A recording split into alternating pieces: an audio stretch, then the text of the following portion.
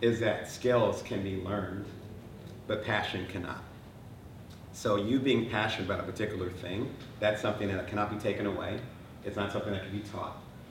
I love writing, I love technology, I love connecting people. No one can teach me how to do that. That's not a skill set, that's a passion. That's something that's uniquely yours. And that is what will drive you forward. Not how many skills you have, not how many degrees you have. Remember, I have 2, so I'm speaking from experience. That won't move you forward.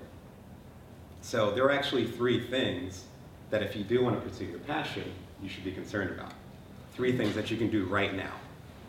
I like lists. Feel free to write them down, feel free to tweet them, whatever you want to do, right? So the very first one is develop your core. And what I mean by that is, what's your main intention? Why do you want to do what you want to do? To you who spoke up over there, or you over here, when you spoke up, you don't have to answer, but why do you want to do what you want to do? I'm pretty sure I don't want to do what you want to do. Same thing for you. Like, I have my own passions. So why do you want to do that?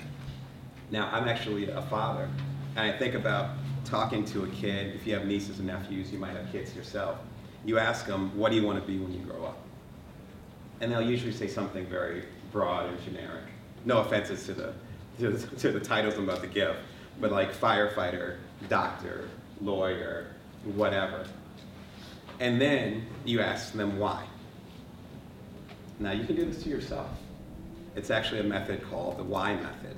It's from a business leader named Simon Sinek. And it's not how, but why. So why do you want to be a firefighter?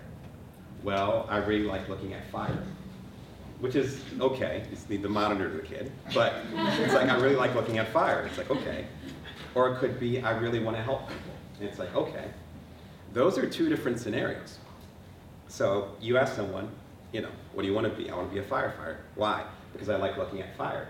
Well, then they could be a chemist, right? Because chemists mess around with fire. They could be a chef, because the chef's always at the burner. If they say, I really want to help people, then they could be a doctor.